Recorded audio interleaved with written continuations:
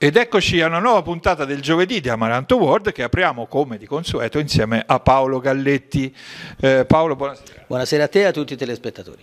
Naturalmente siamo qui per parlare di playoff, perché qui in questo momento, come dice la Cava, siamo tutti concentrati verso quell'episodio, la prima partita che l'Arezzo giocherà nei playoff.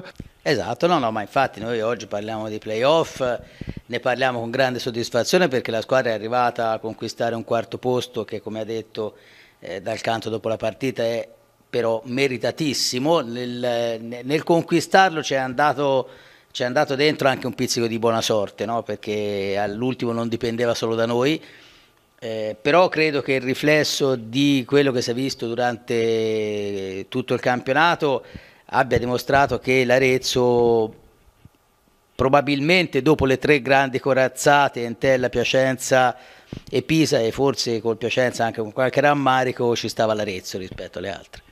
Ci piacerebbe incontrare il Siena in questi playoff, purtroppo lo possiamo incontrare soltanto alla fine. Sì, la cosa mi turba un pochino perché sarei pronto a affrontarlo, e come? A condizione però di spuntarla noi, perché se la spunta a loro poi penso che ci rovina tutta l'estate a tutti, per cui non lo so, vediamo. Intanto vediamo, sicuramente non la incontriamo perché sono arrivati sesti, quindi sicuramente non la incontriamo mercoledì. Mercoledì una tra Carrarese, Novara e Alessandria. Quindi vediamo, sono tutte pericolose, mi sembra. Arrivati a questo punto è tutto pericoloso. No, ma anche perché l'Alessandria, che qualcuno potrebbe pensare leggendo la classifica che la vede un po' in basso, in realtà è arrivata ai playoff in condizioni ottime, come c'è arrivata l'Arezzo d'altronde. Sì, no, loro sono arrivati caricati, hanno fatto una rimonta nelle ultime partite, poi hanno, anche se noi là abbiamo vinto, però hanno comunque un organico di buoni giocatori. Poi quando si arriva a questa fase qui entrano in ballo tante cose, ho visto che ci sono tante squadre che hanno deciso di cambiare l'allenatore a ridosso finito il campionato regolare prima dei playoff. Sono tutti tentativi per cercare di dare stimoli nuovi. Il Novara per esempio è uno di questi. Il Novara è una squadra potenzialmente forte, è una di quelle che voleva giocare in Serie B a inizio campionato e voleva vincere il campionato, insomma poi le cose non gli sono andate benissimo, ha magari qualche scricchiolio in squadra, qualche vecchietto di troppo. Probabilmente sì, loro se si vanno a vedere i giornali di agosto, dopo l'Entella nella griglia di partenza c'era il Novara insieme alla Provercelli e al Piacenza. Sì, è una squadra pericolosa, non vorrei essere nei panni del Siena domenica.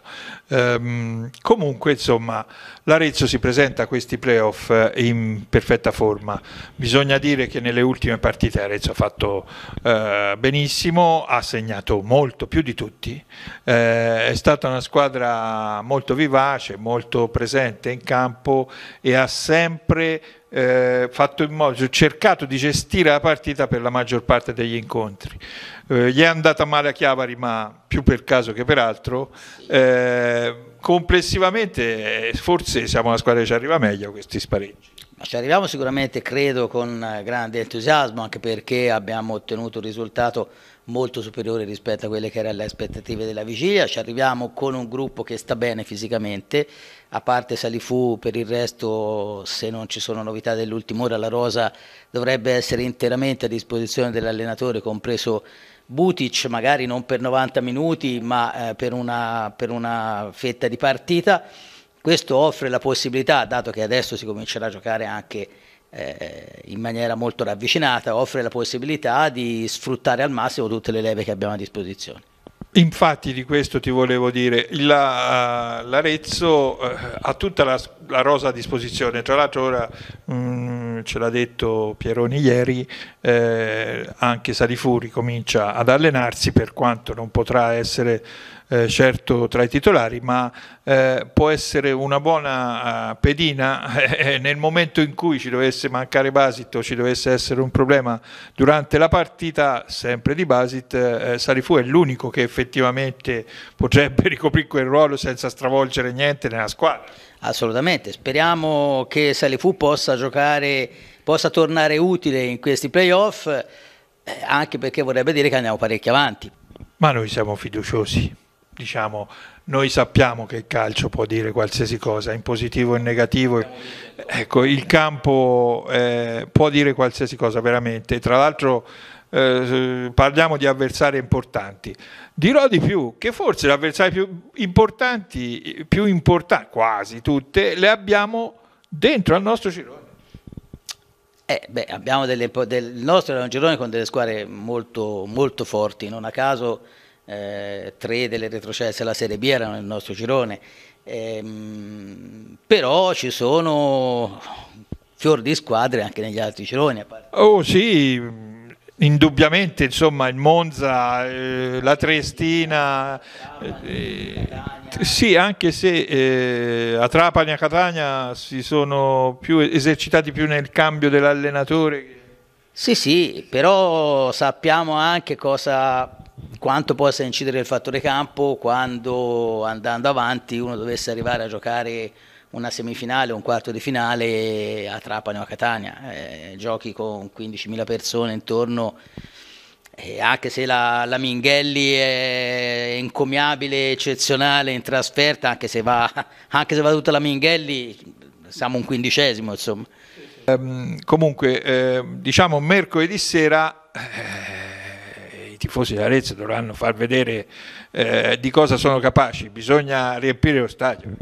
Sì, no, io scrivevo per battuta ieri sul sito Amaranto Magazine che per accedere ad eventuali ulteriori partite di playoff richiederei il tagliando della partita di mercoledì.